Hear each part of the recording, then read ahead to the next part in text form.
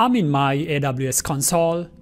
Let's see how we can define a task definition that will use the repository we just created so that we can run that task on a cluster. To do that, go to ECS section of the console. Go to task definitions. And then create new task definition. The type of the task you need to select is Fargate, because we are going to use the Fargate cluster to run our containers.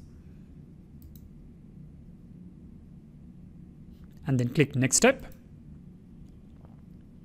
You can give it a name, something like my Wolf website task, because this is supposed to run the website. The task role you don't need to specify. If you want your application to access AWS resources, you need to define a task role so that the containers running inside this task will be able to access AWS resources. As of now, our simple website does not access AWS resources, so you don't need to specify a task role. Keep the network mode as the default one. And for the task memory, allocate about 1 GB of memory. And for the task CPUs, allocate about 1 vCPU. We can then allocate fraction of the CPU to our containers. So you can find that if you do that, you will find there's certain ratios that you need to specify. So the valid memory range has to be about 2 GB. So you can have a 2 GB and 1 vCPU memory in this Fargate task definition. So the next step is to add a container. So click add container. You need to define the container name. So this is my Wolf app.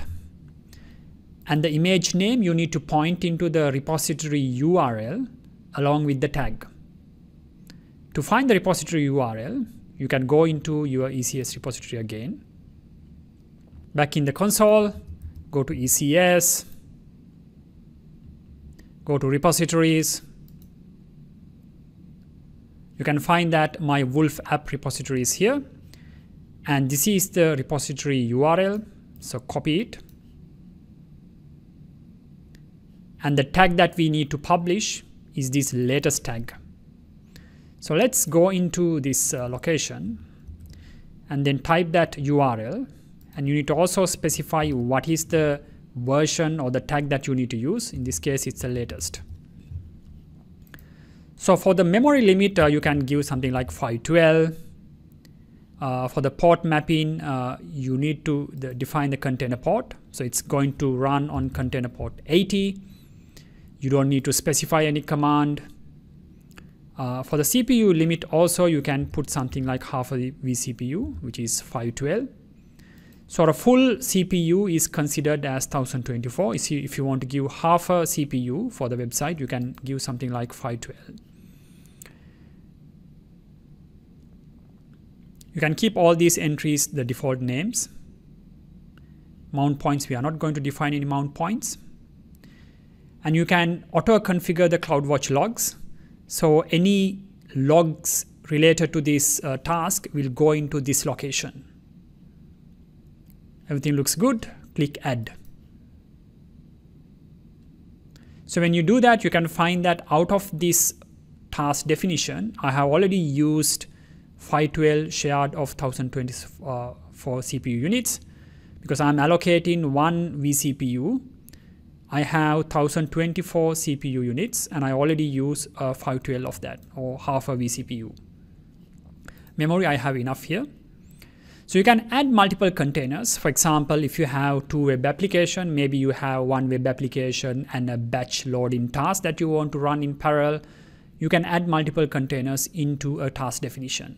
As of now, I have only a very simple web application, so let's keep this like this.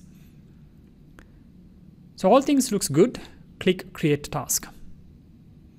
So that will create the task definition. So let's go to the view task definition. So you have the task definition given over here. So if you go to task definition also, you can find that my Wolf app website task. So you can have multiple tasks for multiple websites. So if you are going to have your finance web application, you will have another task. You may have your human resource application, which have another task. So that's how you organize your task into a set of containers. So we have our task definition. We of course need to now create a cluster to run this task. In the next lab, let's see how we can create a cluster to run this My Wolf website task.